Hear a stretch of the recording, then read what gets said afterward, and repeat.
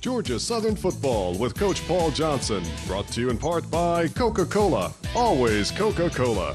Rozier Ford, Lincoln Mercury in Statesboro, the dealership that does business the right way.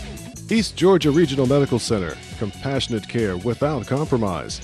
Hargray Wireless. Private, powerful, perfectly clear. And Sea Island Bank. The better way to bank.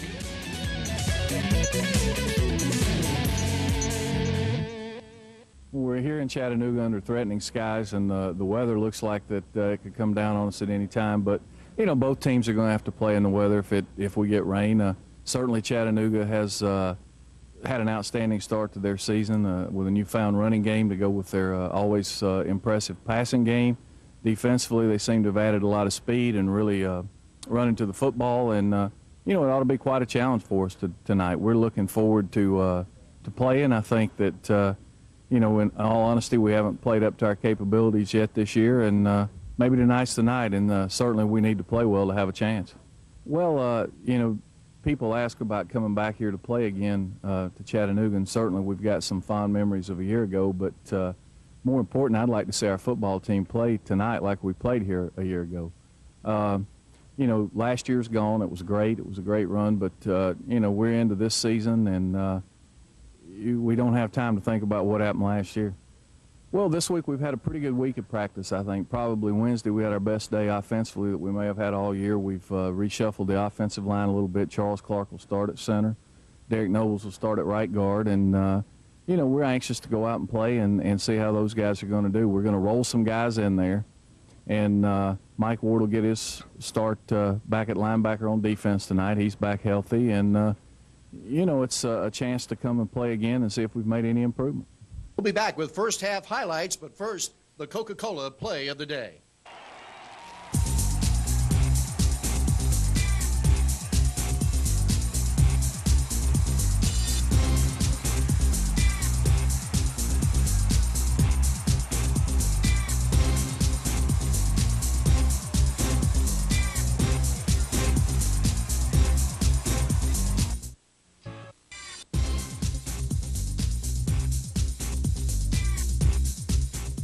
Hi, everybody, and welcome back to Georgia Southern Football 2000. I'm Ted Byrne, along with Coach Paul Johnson. And, Coach, another Southern Conference win under our belt tonight as we came back to the city that crowned us the national champion.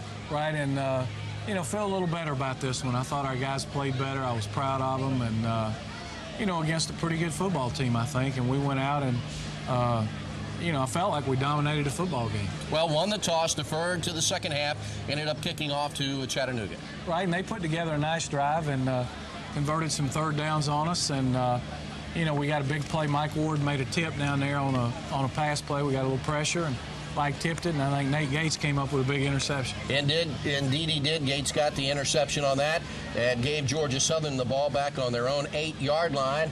Start off with an incomplete pass, then J.R. got a 5-yard run, and then a great pitch to Weathers. It seemed like the slot backs were blocking, and you were able to really kick it outside. Right, and they were very committed to stopping the fullback, so they were popping the linebacker a lot to that side. So once we got the ball pitched, you know, it was 2-on-2 with the ball carrier on the perimeter, and our receivers and slot backs did a nice job blocking. Chattanooga was doing a lot of crazy things defensively. In fact, one time they came with a blitz, and J.R. ran right around them. Right, well, you know, they were running a lot of what we call easy stunts or 1-2 exchanges to try to stop the option. And when they did that, they were vulnerable to, you know, outside. And you couple that with popping the inside linebackers, and, you know, it made us have a chance to run the perimeter game. Georgia Southern's first possession ended in a punt, and then Chattanooga got the ball on their own 12, and then with about 10 seconds left in the first quarter, they were able to go down and get a field goal that was good for about 25 yards. Right, and they put together some time-consuming drives there in the first half. You know, converted some third downs and some nice drives. But the thing is, the field shrunk on them, and as it got down closer, you know, we were able to play better defense, keep everybody in front of us, and keep them out of the end zone. Chattanooga's drive would cover 80 yards in 15 plays. They did eat up almost 6 minutes of clock.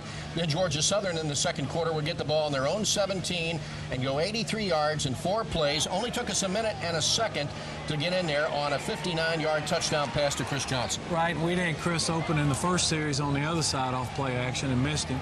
And, you know, he was running wide open behind him, and Jay did a nice job lobbing it down there, and Chris caught it and got it in the end zone. Longest touchdown pass for JR, longest catch for Chris Johnson. Chattanooga would get the ball on the kickoff on their own 30, and that possession would end up in a punt. And Georgia Southern would then get the ball back on our own 24-yard line. Weathers rips 9 yards for a first down.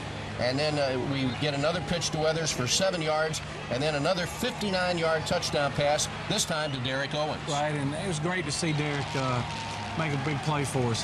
Just a curl out route, and you know, Jay did a nice job reading it and throwing the curl in there, and Dio caught it, and when he caught it, he took off with it. Got some nice blocks downfield. Georgia Southern would go 76 yards in 5 plays, eat up 2 minutes and 17 seconds. That made the score 14-3 for Georgia Southern.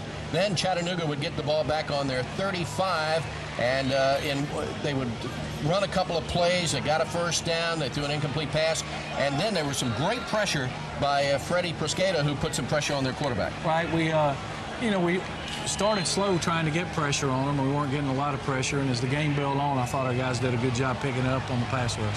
It was 4th and 3, and they looked like they were going to line up for a punt, and then or for a play, I should say, but then ended up quick kicking. It was a nice play. They got a little pooch kick on us and pinned us back deep down in our own territory. Georgia Southern would then get the ball on the 10-yard line and would run. The first play would be a big run for 12 yards. Peterson would get 7 on another one, and then yet another pitch to Weathers, this time for 13 yards and a first down. Right, and you know, we're starting to move the ball, and we had it down on starting to get it in the scoring range, and it was disappointing we didn't get any points there at the end of the first half. We had to burn a couple of our timeouts, having, you know, substitution problems defensively. But we got down there and you know, we dropped a pass that we could have caught a touchdown, and then we had a guy we felt like was open on the post, and the ball got tipped, and they came up with a big interception. JR looked a lot more comfortable out there in this game than he has the first couple of games, although the half did end with our possession with the interception, and then at halftime it was Georgia Southern 14 and Chattanooga 3. And what was the mood of the locker room at halftime? Well, you know, we had played pretty good. I was a little disappointed we had 300 yards and only 14 points. But I guess when I thought about it, we'd only had the ball 4 times. I knew we were going to get it to start the third quarter, and I told the guys that was going to be big. All right, we'll be back with second half highlights right after we take this timeout.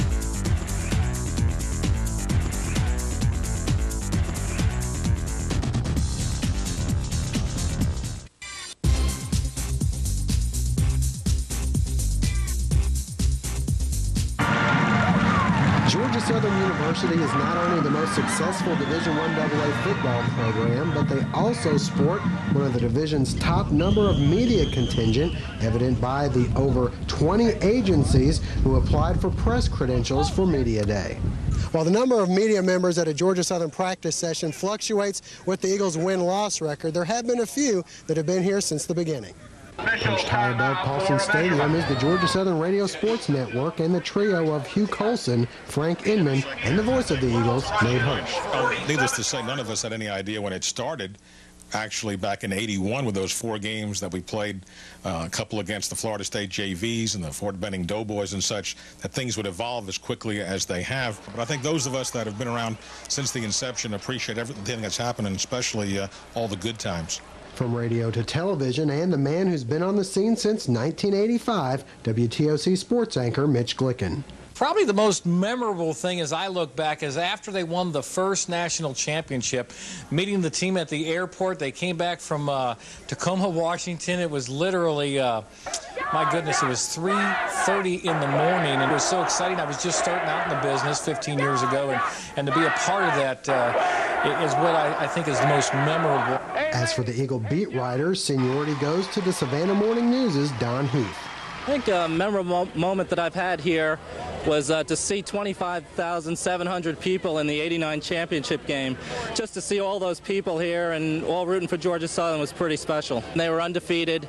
It was Coach Russell's last season. They were coming off losing the championship game, and they had something to prove, and it was fun just to watch them go about doing their business. And last but not least, the man behind the scenes of the Eagle Coaching Show, producer Dave German. I'm close to the program. I graduated from Georgia Southern in 1985. Started doing the show in 1985 immediately after I graduated, and it's just exciting football. Most memorable moment, I would have to say it was actually us losing in the championship game in 1988, watching Raymond Gross work out during the summer and come back the following year and go undefeated. 34 yards, Raymond Gross making the two big third down plays.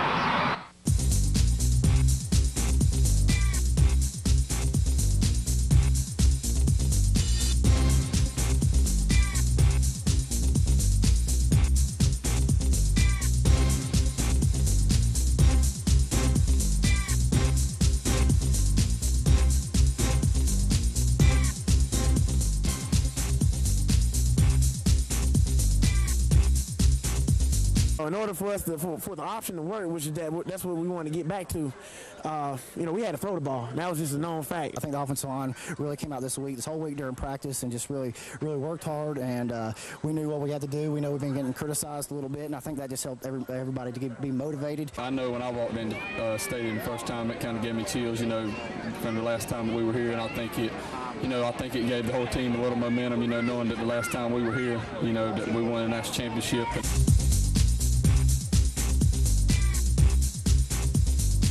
Welcome back to Georgia Southern Football 2000. I'm Ted Byrne with Coach Paul Johnson. Coach, you were going to get the kick in the second half to start it, and it looked like you wanted to establish Peterson right off the bat. You came out and ran him 4 straight times. Well, we were trying to find a way. They were committing so many people to taking him on the dive on the triple that we were trying to find a way to get him the ball, pitch it to him. He's such a good player, you hate to take him out. Although I will say this, I talked to him at halftime and said, P, just be patient because they're really ganging up on him. We're really hurting him on the perimeter. He goes, Coach, I don't care. Just keep doing it. He said, we just keep moving the ball. He didn't care if he got it or not as long as we were moving the ball. And you almost beat Chattanooga with their own game. They are known as the air attack, but then we came out right after establishing Peterson for 4 straight runs and connected on a big pass play. Right. Well, they were committing so many people to the option. Play action was hurting them. And Jay did a nice job on our half-roll game. Our A-backs did a good job running the ball and making some plays, and our wide receivers all came up big, too. After that 13-yard pass play that got us the first down, a big pitch to Myers for 5 yards. Right, and again, we were trying to hit the perimeter some because they were so committed to the fullback. And JR goes wide on a run for about 11 yards, picks up another first down, and then Peterson would also get 6 more yards and another first down to the UTC 9. Right, and we came in. Mike Stewart got a carry in there. It was good to see Mike get a run, and we had a nice pass to Andre Weathers on a little delay that Jay made a nice throw, and Andre made a nice catch for the touchdown. 8-yard pass play to Andre Weathers.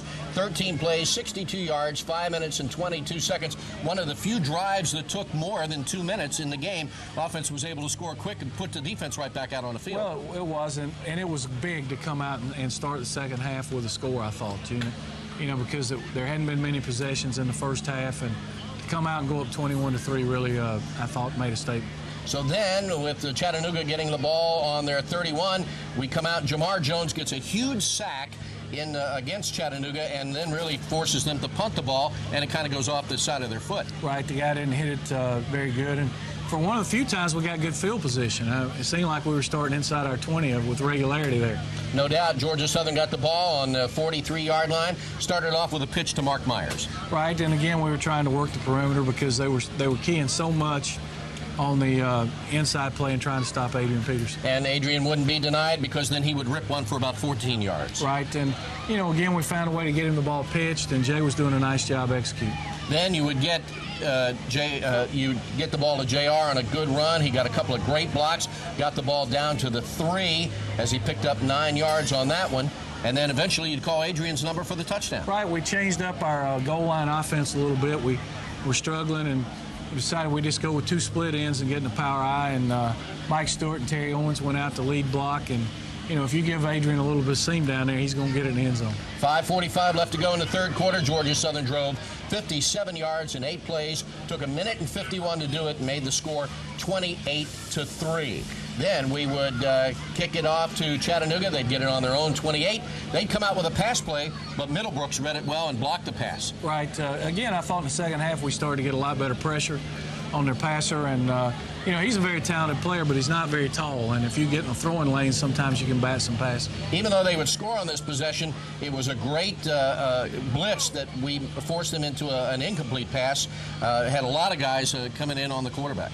Well, we did, and we helped them a bunch. You know, we had a late hit on the sideline that gave them 15 yards. It wasn't very smart, and then, you know, they hit a nice throw, a nice fade right down the end zone. The kid made a nice catch. It was a nice throw. 6-yard touchdown pass to Ronnie Strickland. Their drive went 72 yards in 8 plays. They took 303. That made it 28-10 with about 2:31 to go in the third quarter.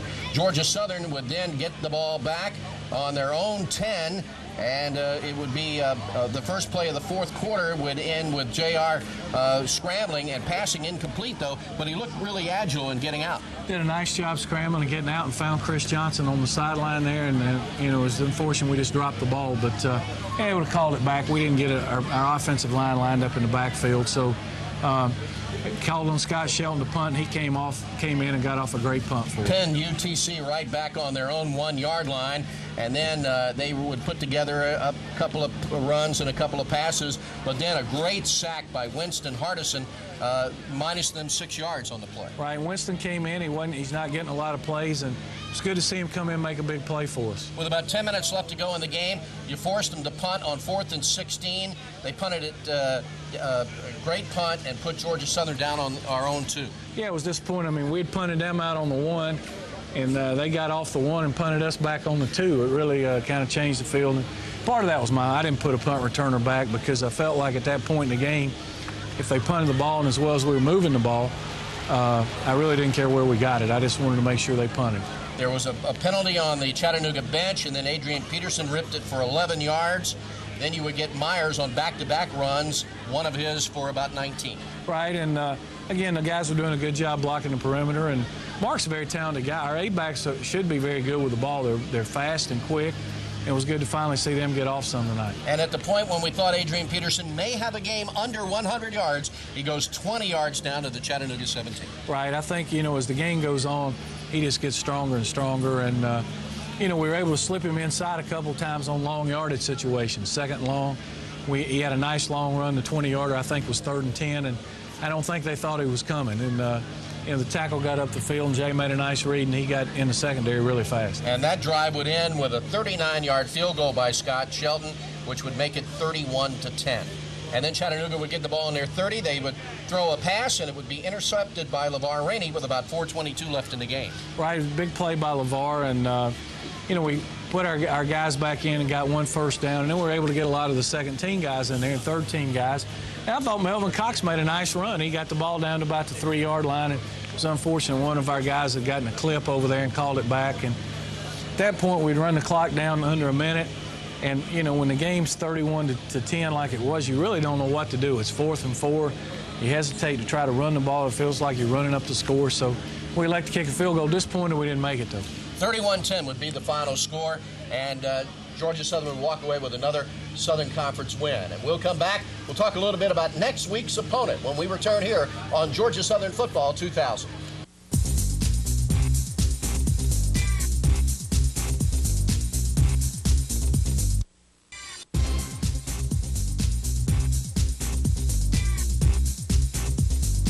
Welcome back to Georgia Southern Football 2000. I'm Ted Byrne with Coach Paul Johnson. Coach, tough game today, pretty physical and pretty intense. It was. I hope we came out of the game pretty good injury-wise. We'll know more about it tomorrow and go back and start to get ready for VMI. They played Furman very tough today. I think it was 35-21.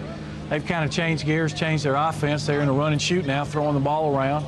And they always give us trouble defensively. They're well coached and they'll play hard. Cal McCombs, of course, coming in, taking over that program, and you're no stranger to him, or he to you. No, that's right. We played against each other for a lot of years when he was at Air Force, and you know, a lot of respect for Cal. They do a really good job. Sometimes they get a little overmatched, but I know that they'll come down and they'll play hard, and And I'm anxious to watch them on film and see how much they've really changed. While it was nice to come to the city where we won the national championship, it'll be better to be at our house next week. It will, and I hope that we'll have a good crowd, and hopefully we can make as much improvement from this week to next week as we did this last week to this one. Coach, I think the biggest thing that we saw this week was a juggle in the offensive line, and it seemed to work. Well, it seemed to. We'll look at the tape and evaluate, but I thought Charles Clark did some good things at center. All right, we'll see you next week with highlights of the Georgia Southern VMI game when we return with Georgia Southern Football 2000. For Coach Paul Johnson, I'm Ted Burns. So long, everybody.